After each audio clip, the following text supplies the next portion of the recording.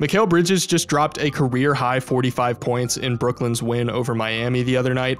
Bridges was, of course, sent to the Nets as part of the deal that sent Kevin Durant to Phoenix, and while it's pretty much always a good idea to pull the trigger on a trade for KD if you have the opportunity to do so, there's a chance that the Suns ended up sending a future star to Brooklyn in the process. Mikal is in a very interesting spot as a player because he's already incredibly impactful when it comes to affecting winning. He helped Phoenix make it to the 2021 finals less than 2 years ago. He's also been in Defensive Player of the Year conversations in the past due to the fact that he's one of the very best perimeter defenders in the entire league, and he's flashed a ton of upside as a scorer to go along with all of the other complementary skills that he has. Now, with both Kevin Durant and Kyrie Irving out of the picture for Brooklyn, the Nets are looking for somebody to step up and be the guy for this team, and in this video I want to take a look at why it might just be Mikal Bridges who can step into that role. Some people are going to get a little bit hung up on Mikal's age because for how often he's referred to as a young player, he is 26 years old, and a lot of people tend to think that you've hit your ceiling by the time you're 26. I personally disagree with that sentiment. I think that you need to show a multi-year sample size of stagnation to start to draw any sort of conclusion that a player has plateaued, and that's not the case for Bridges. One of the reasons he's not putting up a ton of big numbers is simply due to the fact that his role doesn't call for it. He's been in a primarily off-ball role, operating as a connecting piece, knocking down spot-up shots, attacking closeouts, and just being a reliable defender. Despite the fact that he's been in a primarily off-ball role, he's still continued to get better every single year of his career. Normally, when a player sees an increased role, they can kind of struggle to live up to the higher usage, but that hasn't been the case for Bridges at all.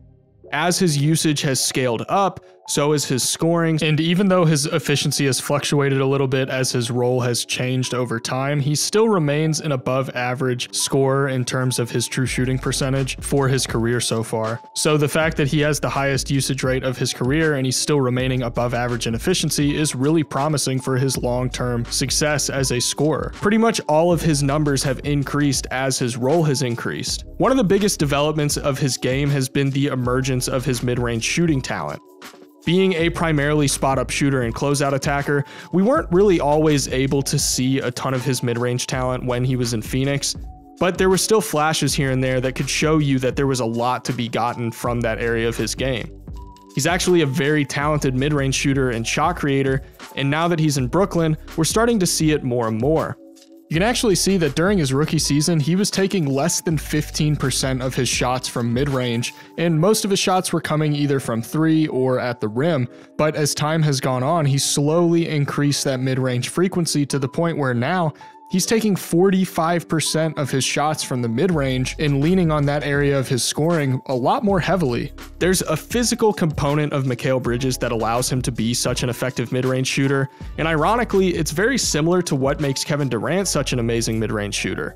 The height that KD possesses certainly plays a role in the fact that he's able to get off shots in that in-between area over bigger defenders, but I'd argue that his wingspan plays just as big of a role when it comes to his ability to knock down shots. Kevin Durant has a massive 7'5" wingspan, giving him a +7 wingspan relative to his 6'10" height. Mikal Bridges also possesses a +7 wingspan relative to his height, holding a 7'1" wingspan to go with his 6'6" frame. This allows for the obvious. You can get a shot off over bigger defenders even if you don't have a height advantage, because you can just use those ridiculously long arms to get the shot off over top of them. Another big thing that's been playing a role in his increase in mid-range reliability is how he's starting to navigate screens when he's operating as a ball handler.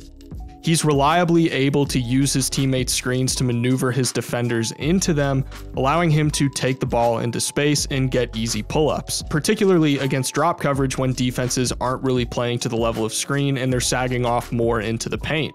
His self-creation as a whole has come really far over the years. If you look at his touches per game during his first 4 seasons and the percentage of his made field goals that were assisted, he's hovered around 83% of his shots being assisted, and his touches hovered around 35 and 40 per game. This season, his touches per game have jumped to over 50, and his percentage of made field goals that were assisted has dropped down to nearly 65%, a decrease of almost 20 percentage points. This means that more of his made field goals are unassisted and that he's creating them for himself instead of relying on passes for others to get open looks. Now, another thing that's interesting to note is that the Nets have been running Bridges at point guard a lot in the 3 games since trading for him. I personally don't expect him to become some elite playmaker, but there's still plenty of room for him to start working as a complementary playmaker and adding more of a passing aspect to his game. He's shown that he can leverage his rim pressure, which is super important, just being able to collapse defenses and draw opposing defenders onto him when he's driving so that he can kick it out to his teammates on the perimeter. But he's also able to operate within the flow of Jacques Vaughn's offense, which operates in a lot more premeditated sets and actions. So the fact that he's able to effectively make the right reads in these situations is super promising. One particular action that the Nets love is this double pin down. Simmons is going to initiate this pin down handoff for Bridges to come off of it, and Simmons is going to immediately screen for Cam Johnson after getting the ball to Bridges. Bridges is going to drive, pulling the defense with him, and he kicks it out to Johnson on the perimeter after all of the help defenses focus mostly on Simmons and Bridges. They also run this variation of the same action where Simmons sets the initial screen, and instead of screening for Johnson, Simmons is going to roll to the basket. Bridges can find him in the empty paint for the easy finish. Pairing this on-ball playmaking ability with the more complementary aspects of his game that we've seen, where he's able to just make the extra pass whenever he needs to. He's able to make the simple read, the one that's there, the one that he knows is going to lead to a high percentage look. Putting those two things together is going to make for a really, really good complementary playmaking option. And I don't think he's going to become some like 6, 7, 8 assists per game type of player, but it seems entirely reasonable to me that he can end up getting to the point where he's getting, 5+ assists per game on average. And then of course you have the fact that he's still an all NBA defensive level player on top of the budding offense that we've seen from him. This guy really is going to be the full package. And even if he doesn't end up becoming a 20+ point per game scorer, even though I think he's fully capable of reaching that point, he can still absolutely be a third option on a championship level team, because we've pretty much seen that he can be a third option on a championship level team. It's going to be very interesting to see how Brooklyn fleshes out this roster around him. And yeah, they got rid of Kevin Durant, who is one of the best players we've ever seen in the history of basketball, and they got Mikal Bridges in return, which doesn't really seem like an even trade, but they got a ton of picks along with it. I mean, they really have plenty to work with, as well as Cam Johnson, who is a fantastic player in his own right. I've got full confidence that they're going to be able to make the most out of what Mikal Bridges has to offer and whatever upside he has as an offensive player that's yet to be extracted. I think it's entirely fair to expect that they're going to be able to extract as much as humanly possible from him, because he's clearly not done growing as a player yet, despite the fact that he is 26. He's going to have all the opportunity in the world to develop throughout the rest of the season, and it's not going to surprise me one bit if you take into account the fact that he is a developing mid-range scorer. He's flashed some really promising playmaking skills. He's still an elite perimeter defender, one of the very best in the entire NBA.